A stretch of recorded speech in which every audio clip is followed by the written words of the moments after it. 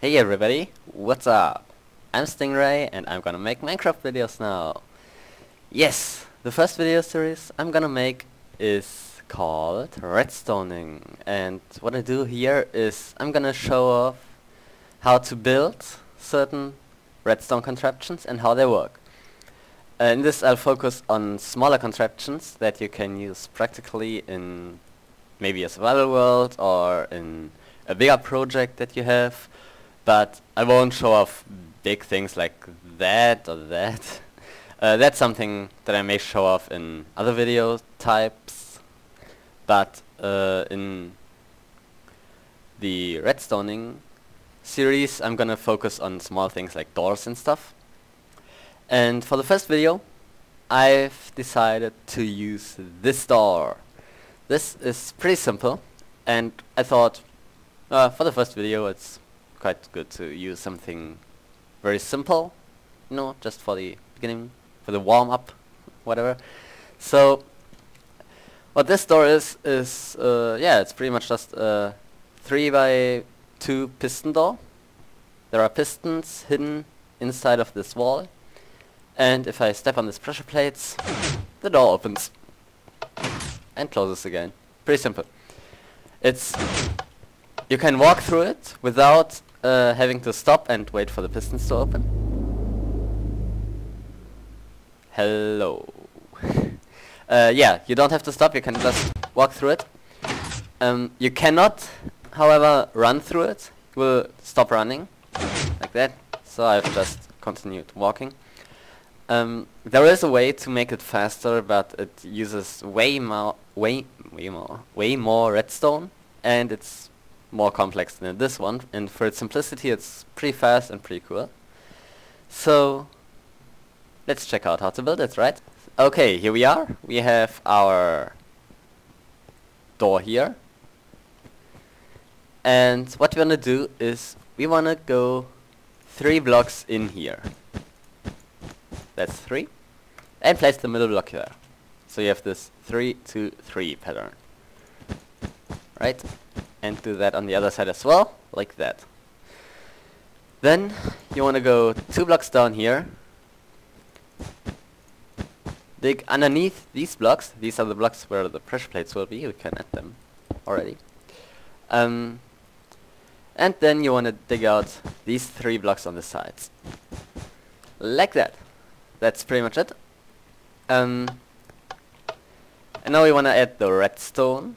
So what we do is we place this 6 pieces of redstone here. So whenever we step on a pressure plate, this goes on.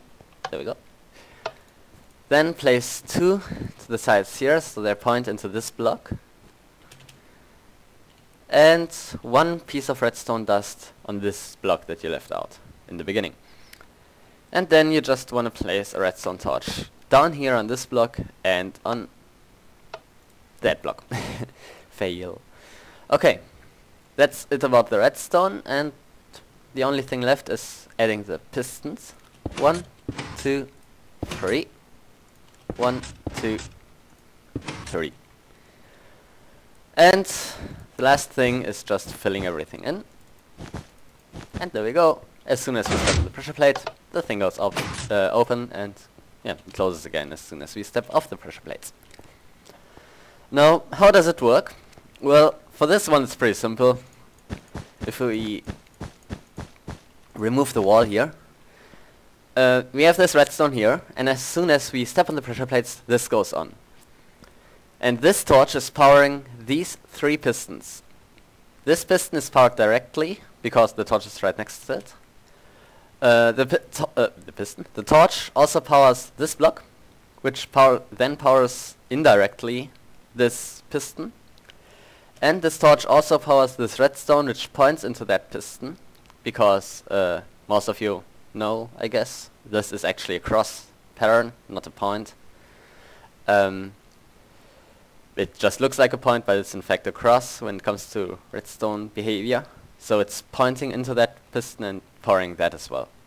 So that's why they are all 3 extended, and as soon as we step on this pressure plate, this line of redstone goes on. That turns off this torch, which turns off that block and that redstone dust, and that's why all these 3 pistons retract. There you go. That's how it works. And there's one thing that you need to notice if you want to make a glass door. So you can make it a glass door, of course, by simply putting glass here instead of whatever else. You see the piston fronts here, but there's no way to prevent that. Not in this design, so you need to live with that. But the important thing is that if I step on the red pressure plate now, you can see the... Hello.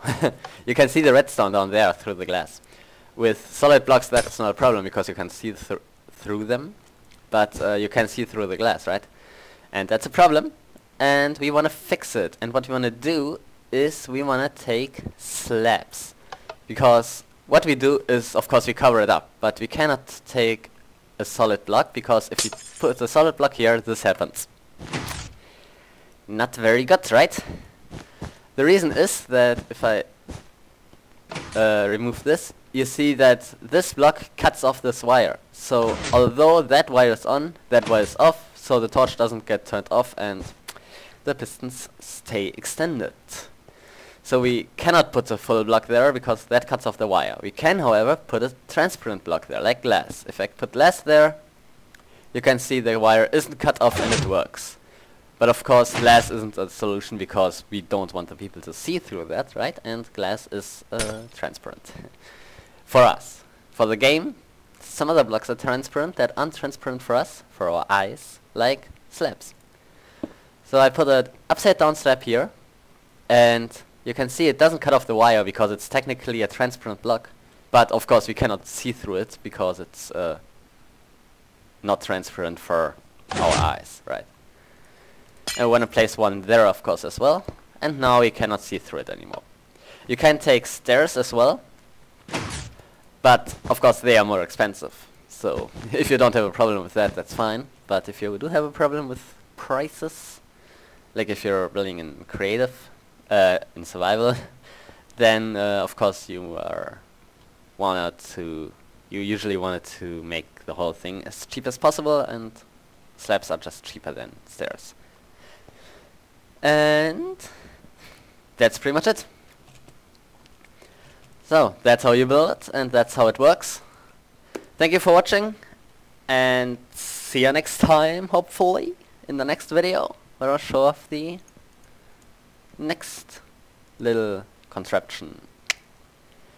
So, see you then, and goodbye.